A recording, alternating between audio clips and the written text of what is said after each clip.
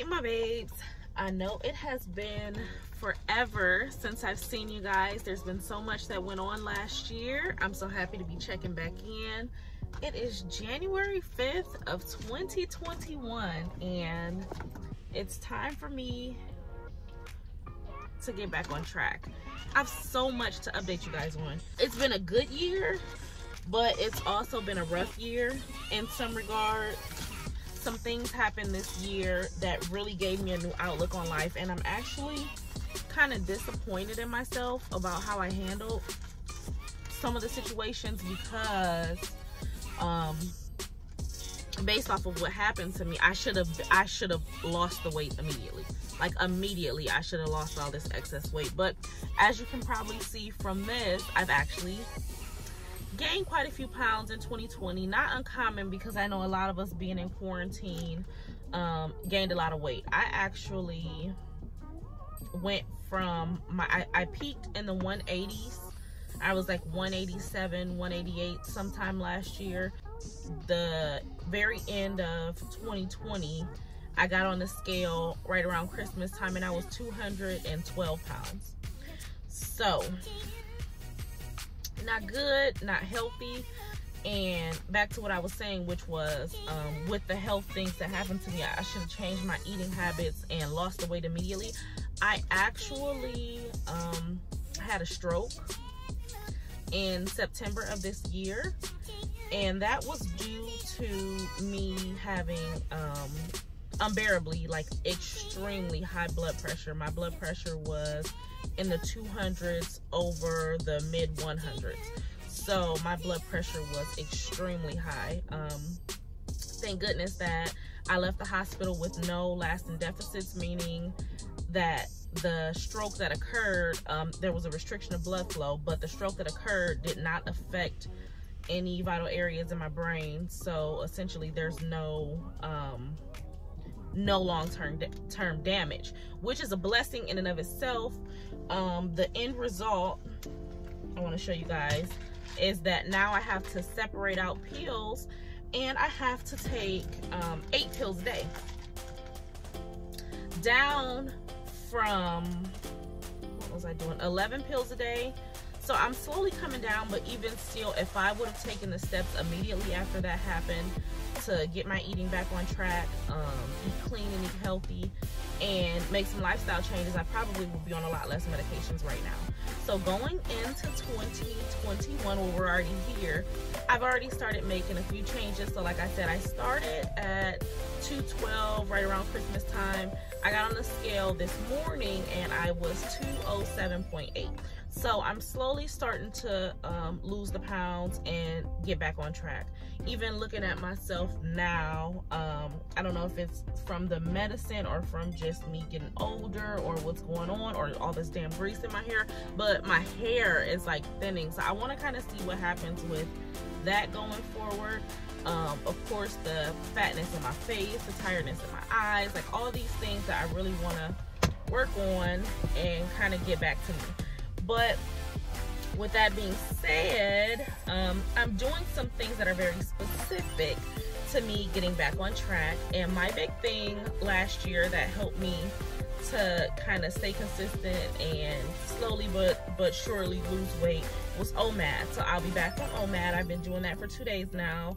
I also started incorporating a drink that I discovered from someone on YouTube. I'll actually drop her name below because I think it's Keisha.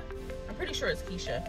But she mentioned a drink that is ginger, lemon, and cayenne pepper mixed. And she drinks that daily. So I've started doing that. And I drink it really hot, and then I'll have like several cups of water, and I'll do my 1 meal a day. I haven't cut anything out of my diet. Like I haven't cut carbs, I haven't cut meat, I haven't cut anything specific. I'm just kind of being more cautious about how many carbs I'm consuming. No juice or soda or anything like that. And just kind of, you know, counting my calories. I am counting calories. That I am doing. I'm at 1,200 calories a day. For the last couple days, I've been like just a bit under when I logged them in my Fitness Pal. but it's kind of hard to get 1,200 calories into one meal a day, so you really gotta beef it up. And I've tried to incorporate like kale, sweet potatoes, a lot of fruits and vegetables and stuff like that. But when you're throwing those numbers in and you're kind of eating healthy, you realize that with any tracker that you're using, that wow, I really need to like eat a lot in this one meal to get those 1,200 calories. I'm no nutritionist, I'm no specialist, so I am not credible in any sense of the word when it comes to offering nutrition advice. But I will say that on days when I've I'm under just a little bit on the calories, I'm okay with that. I know the tracker says you need to get to 1,200 for your health, but I, with the weight that I am, need to be in more of a caloric deficit. So I can't necessarily continue to consume 12 and above 100 calories when I have an opportunity that I'm feeling full, I've eaten enough, and I'm at maybe around 1,100 calories or 1,050 calories, something like that. I'm gonna just go with that and I'm gonna shut it off for the day. I've been having my 1 meal a day, and like I said, I've only been doing OMAD for 2 days now. I've been doing this drink for 2 days, but I've kind of been consciously making small changes since the end of the year, so about a week or so, and so far I've lost 5 pounds. So like I said, I feel like I'm on the right track. And normally especially with the amount of weight that I picked up, where you can see, normally that first couple of pounds, 7 to 10 pounds, I feel like comes off a lot faster. I'm still grateful for any weight loss, but it's just, you know how we get impatient with the weight loss. I have to take it slow. I can't expect to be 170 pounds when I took the 180 or so pounds that I was at and then destroyed any of my accomplishments by gaining all this weight back. So I can't just expect it to happen like that. I have to get back into a good groove, and then I have to earn that 180 pound mark again, and then work my way down back to 170, 160, or whatever I'm gonna do. But I know it's so cliche, this year just feels different. It doesn't feel like it's going to be a task. It doesn't feel like it's going to be tedious. It feels like it's going to feel good. I have reasons beyond vanity that I need to lose weight, which, like I said, I'm disappointed in myself because those health reasons should have put a spark in my ass immediately. I should have been losing that weight like immediately after I got out of the house. I was in intensive care for 3 days. I had a stroke and I still gained weight, and that is unacceptable. Even though I was taking my medicine regularly after I got out the hospital, the medicine is a crutch. Honestly, healthy lifestyle and doing the things I need to do to naturally lower my blood pressure and to naturally eliminate some of the issues that I'm having with cholesterol. And thank God I don't have any issues with like diabetes or anything like that. I'm not even pre-diabetic or anything like that. But like, there are just several issues that I can easily eliminate with just taking care of myself and my health. And of course, you know, everybody wants to look good. That's reason number 2. In the past, it's been reason number 1.5. It's like, okay, health is important, but I didn't really see how detrimental it could be to not take care of yourself until I ended up in the hospital.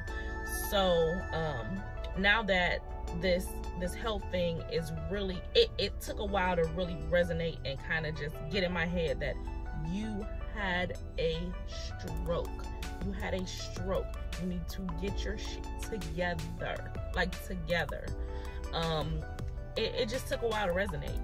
And now that it's really embedded in what I need to be doing for myself, like, I gotta move quick. I gotta decide what's really important to me. And of course, I think I've expressed this before, but I've always been the heavier one in my family.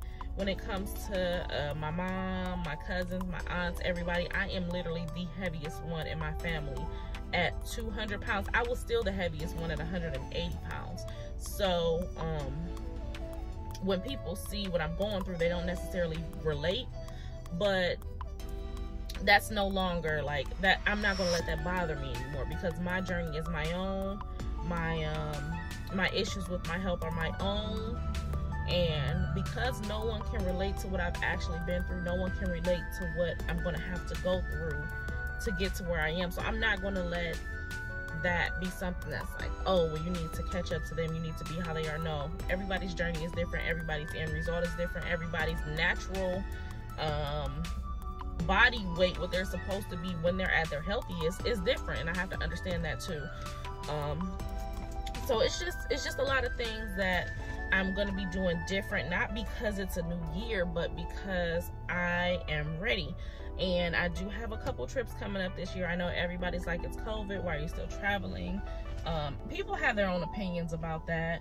And of course, I'm concerned for any and everybody's health around me, as well as my own, being that I am especially high risk with the blood pressure issues, and having had a stroke.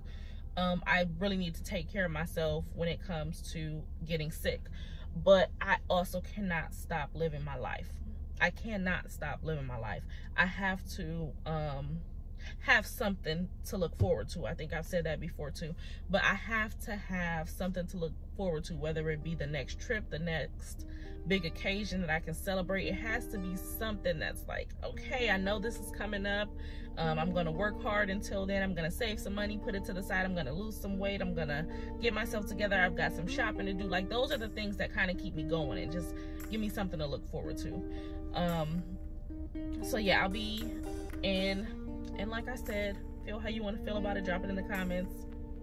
To each their own. But I will be in Vegas in February.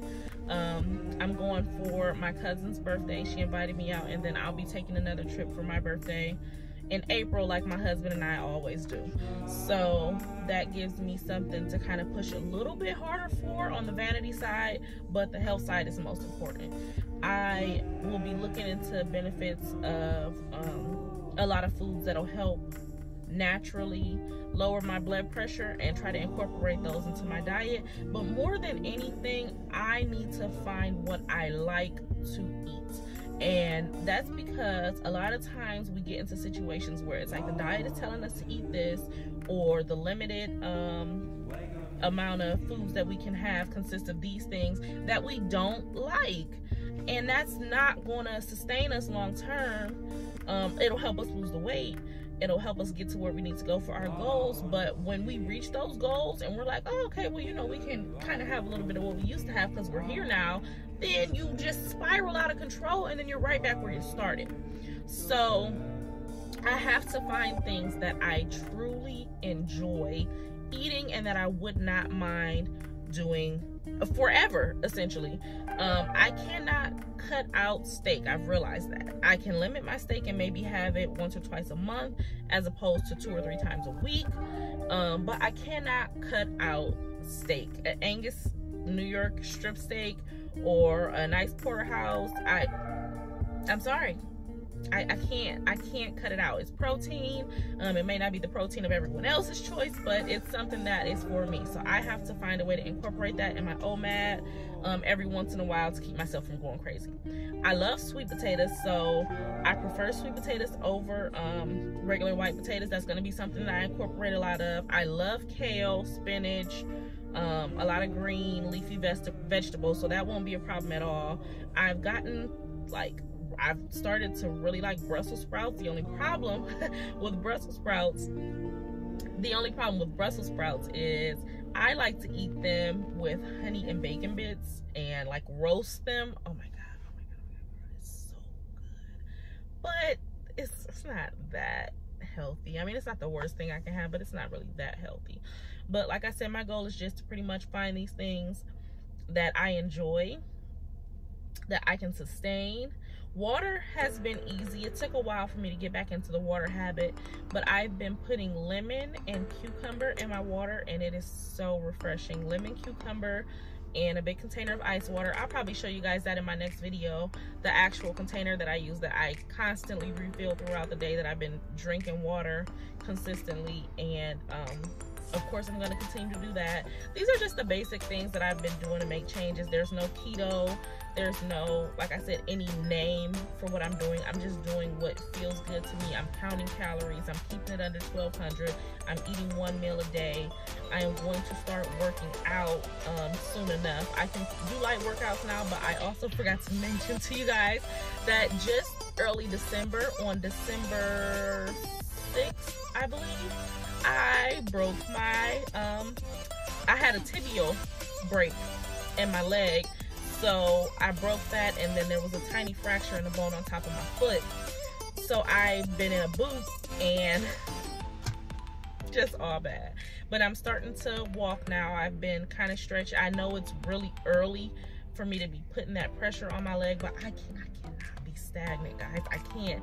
So I've been kind of stretching it and lightly putting weight on it and trying to get back to normal, so that I can start working out again in the next couple of weeks, like actually getting on the stairs and doing some light walking on the treadmill and stuff like that. For now, I can only do like maybe crunches. I can't even really do squats because I can't bend, like I can't bend and put that pressure on my ankle like that. So it's not the worst thing, but at least it'll give me a window of time to really commit to the eating part and the OMAD part and make that a significant lifestyle change. I know they say 30 days and it's a habit. I don't want to wait 30 days to start incorporating some type of workout, but for these first 30 days, January 1st or end of December, however you want to count it, I really need to just zero in on being consistent with this eating. I'm proud of myself so far. It's early, but I think I'm going to start looking at those small victories too, along with the big picture. Not as opposed to, but along with the big picture. I have to look at those small victories and really sit and relish in my accomplishments, because that 5-pound weight loss that I've done so far, it doesn't feel significant. But it's not because it's not significant. It's a mental thing, and I'm not really allowing myself to be proud of myself. And I guess that's enough talking for now. Of course, we'll start doing the pictures and the weigh-ins, and hopefully later on down the line some gym videos. But this is a lifestyle journey for you know, for YouTube purposes, I'll call it a weight loss journey.